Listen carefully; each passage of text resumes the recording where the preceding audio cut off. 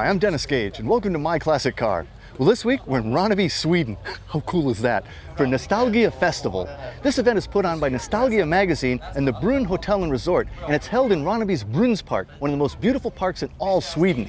Actually, the word Brunn means well in Swedish, and this is a spa area that dates back to the 1700s. But today, it's the site of an incredibly cool car happening.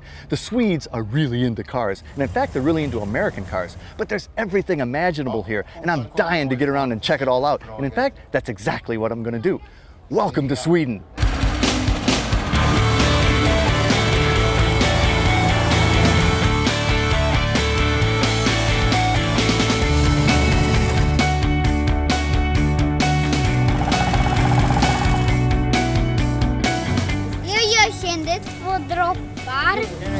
Say hi to America. Hi.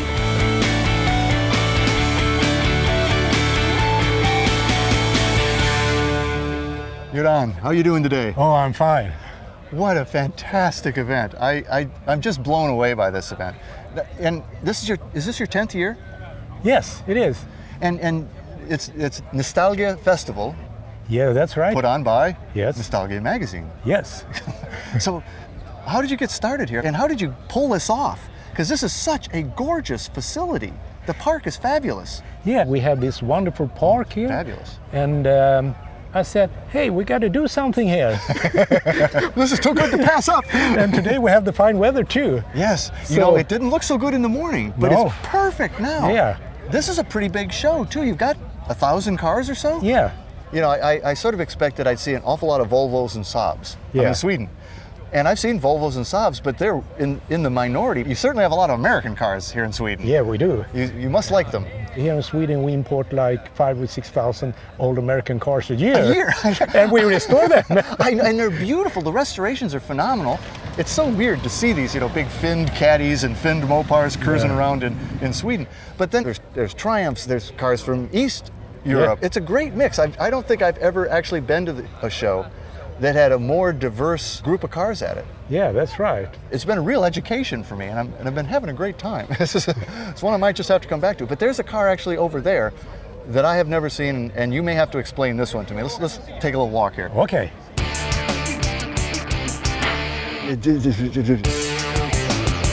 Well, Boo, this has always been a favorite car of mine, the 58 Chevy, first year for the Impala, and I'm in Sweden.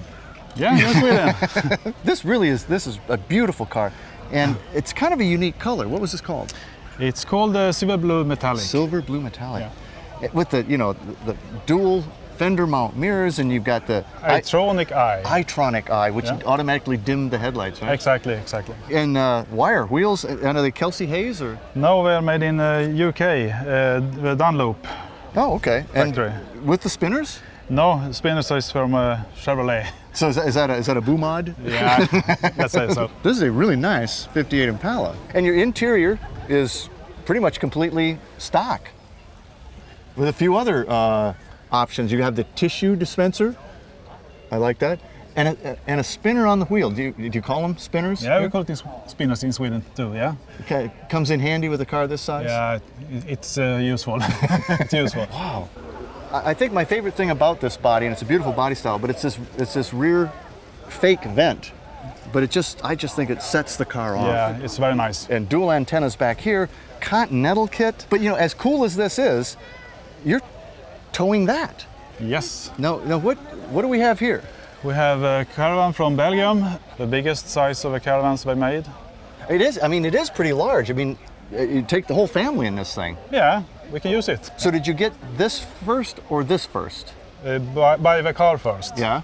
And then the caravan. Well, okay, but it's a car show. Let's get back to talking about the car. What engine did it come with? It's a 283. Oh, okay. Well, let's go have a look. Yeah, okay. Yep, that's a 283. It is. And it looks like you use it.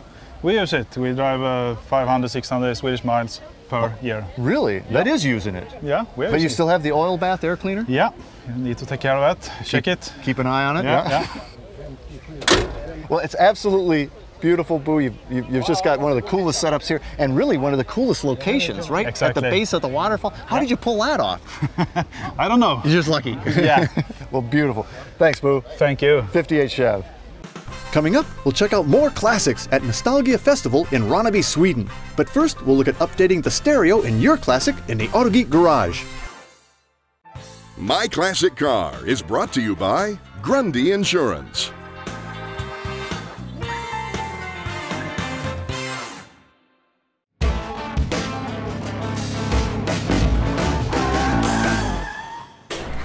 Hey, I got Mike Doherty in the garage with me today from Custom Auto Sound. How you doing, Mike? Good. It's good to be back. It sure is great having you, man.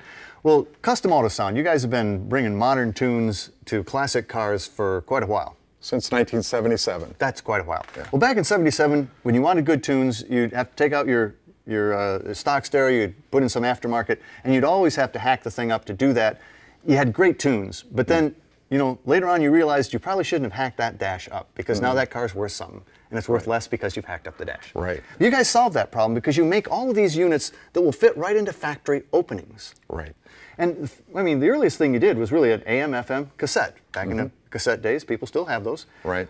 That's what this baby is here. But you have all these different face plates and all these different sizes to fit into the factory openings. This faceplate goes with what? That's a 59 Impala. So I'll slap that baby in. It's going to look just like the 59 Impala radio. Nobody's going to know, but it's going to sound a heck of a lot better. Right. Now, stepping it up a little bit, this is just an AM/FM, but it's a very clean AM/FM, and it can handle other inputs like iPod or something, right? You can plug an iPod into the back of it. You can add amplifiers to it. Faceplate for?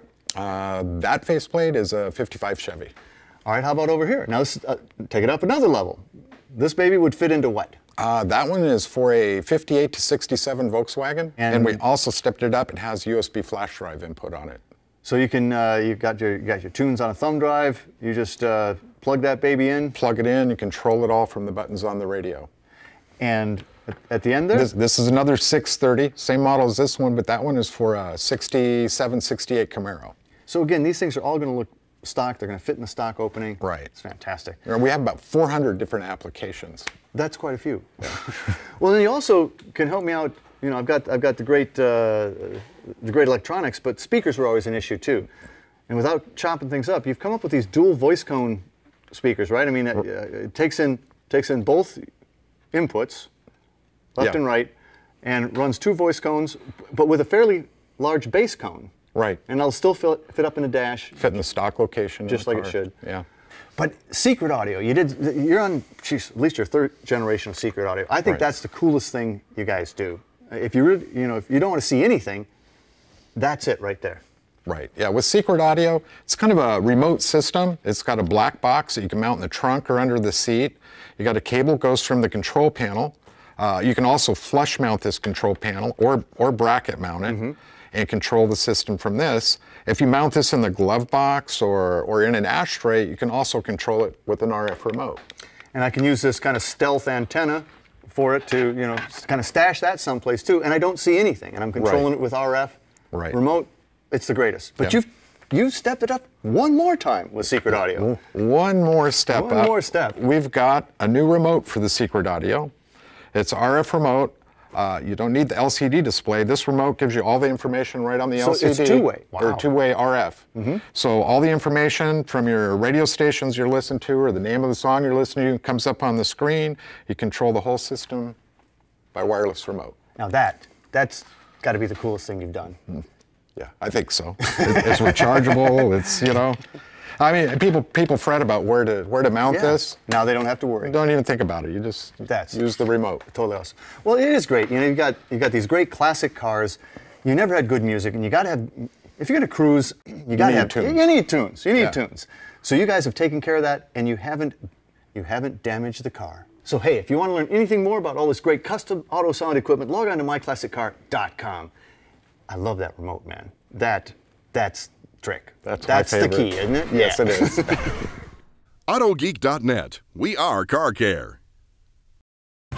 Next, we'll get back to Sweden for Nostalgia Festival.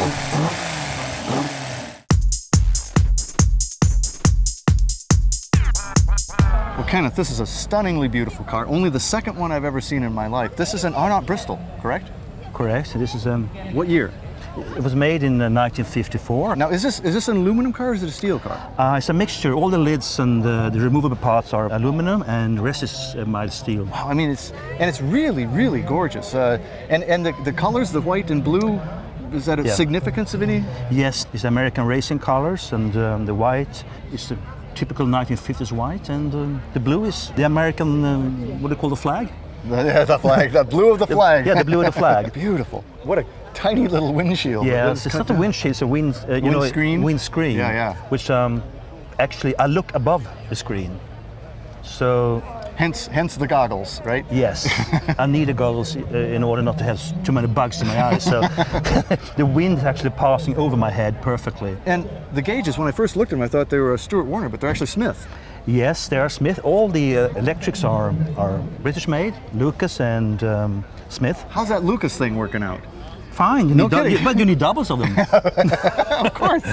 Double coils and everything. Yeah, but it's a gorgeous car and clearly Italian in its styling. I mean, it's so sleek and so swept. Yes. Design houses in Italy use the same basic design for their different versions of Maserati, Ferrari, and so on. And if you look at the rear wheel arches, Jaguar E-Types 10 years later. Absolutely. A lot of cars took design influence from this car. It took pieces of it. Yeah. So is it still Bristol powered? It's a Bristol engine in there. It's a 2-liter Bristol engine, 6 cylinders. Let's look at it.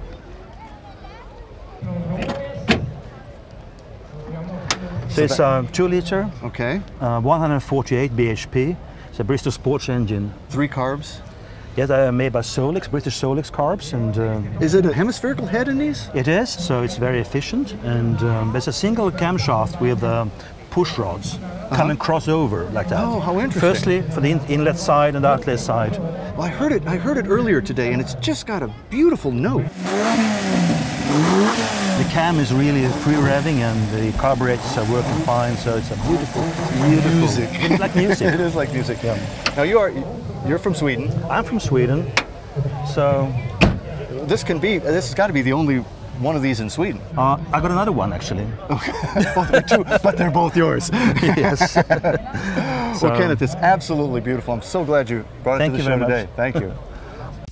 Need parts for your project? Then check out this week's Classic Car Marketplace. Corvette Central has been a leading manufacturer and distributor of Corvette parts and accessories since 1975. We offer free detailed full-color catalogs for each Corvette generation, as well as an accessory catalog. Our updated website allows you to search, view, and order parts anytime. From C1 to ZR1, only Corvette Central has it all. Visit us online or call today. AutoGeek.net has everything you need to keep your vehicle looking its best. Mothers, Meguiar's, Wolfgang, Diamondite, 3M, Pinnacle, and more.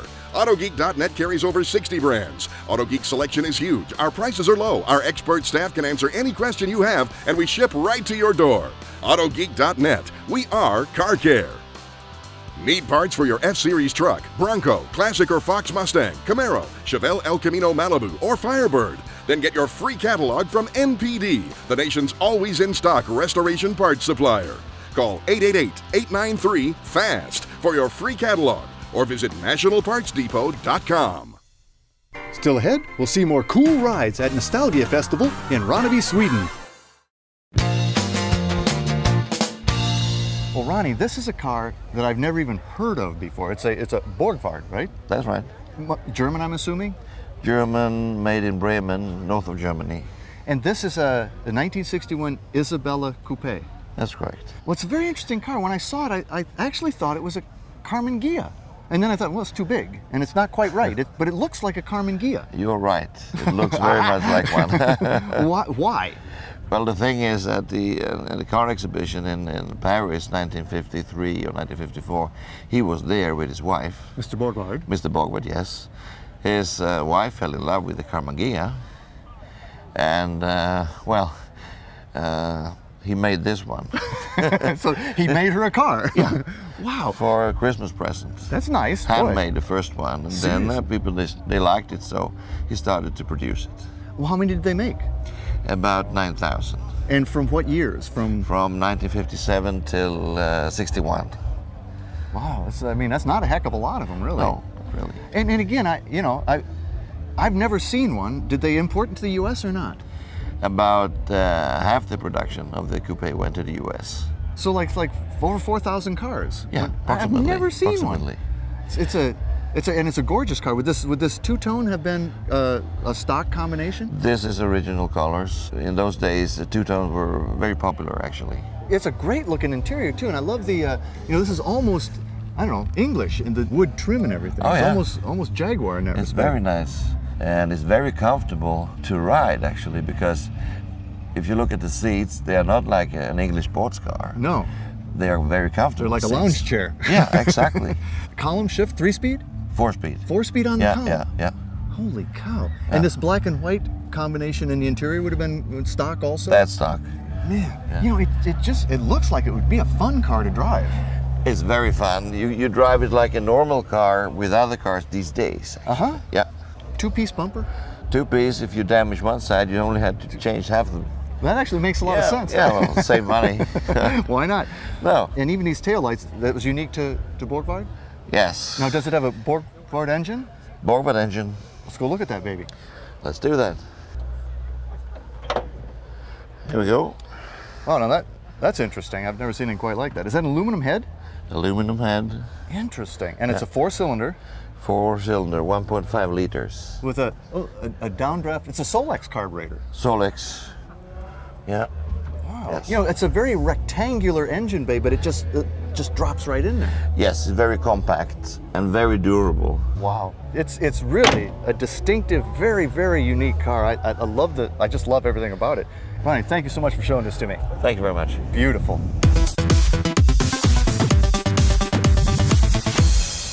Well, Peter, this is a cute little machine. I have never seen one of these. This is no, I haven't. This is a 1964 Ginetta G4.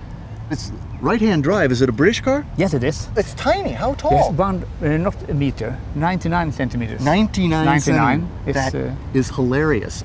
So it's all fiberglass, Yes, and it's a tiny little interior, wee little interior. Yes. But you have nice gauging and toggle switches. I like that. Very short shifter. Yes. Bang, bang, bang. And a full roll cage. Yes, you probably want that in a fiberglass car.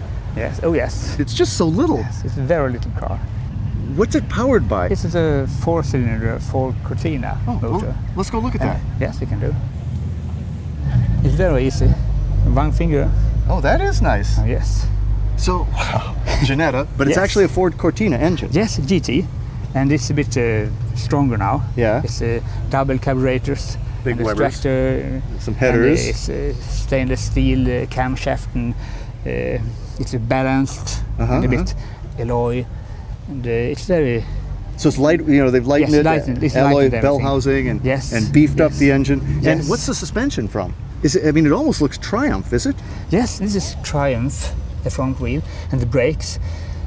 And the most Triumph parts and the Ford parts from England. I mixed it. And some parts are, of course, Ginetta's own manufacturer. So, did you buy a complete car, or did you buy that as a kit? No, I think you could buy it as a kit in 1964. Okay. It's a bit cheaper, but you can even have it mounted in the factory. Wow. Well, there's some little cars here, but this is a little car.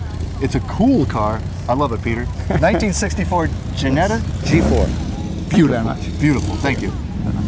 Stay close. There's plenty more to check out from Sweden's Nostalgia Festival.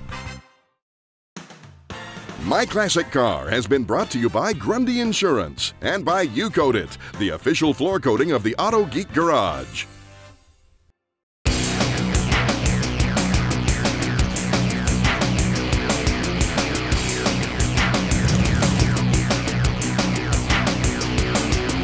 Well, Johan, I'm in Sweden. We got to talk about a Volvo. Yes, of course. Of course. And this is your Volvo. This is a 65 122S. Yes. Correct? It's a station wagon. Now, this is your car, right? Yes, it is. And you've kind of, you know, you've got kind of a mild 60s custom going. Oh, exactly. Here. That's the right word. That's what you were looking for, yes. right? Why did you pick this? I have always liked station wagons. Yeah, I do too, actually. Yes. It looks like you've lowered it down a little bit. Yes, I have cut off the coil springs. You've put Foose wheels on it, yes. But they have almost an American racing pattern. Exactly. It's just a nice touch. Yeah. How about the rack? Was that a 60s rack too? Yes, it was original. And the 60 luggage, of course. Gotta have it all. Now, in the interior, you've updated the seats. Those look like Recaros or something. Yes, it's Recaro, who has a new upholstery in the old style. And then not too many other modifications. Of course, your dice shifter, steering wheels, and the tack. The tack, exactly. But otherwise, it's a 65 Volvo. Yes, it is. And would this have been a Volvo color? It's a Volvo color, yeah. yes. But man, when you get to the back, there's no question this is a Volvo. Yeah, I mean, it's just, they all look like this. Yes. But I love looking at that. Now, you were telling me you actually like build Volvo-powered race cars, right? Yes. I have always worked with race cars, Volvo race cars especially. And so you probably don't still have the 1.8 engine in here anymore? No, I have little tougher? hired it up a little. Let's go look at it.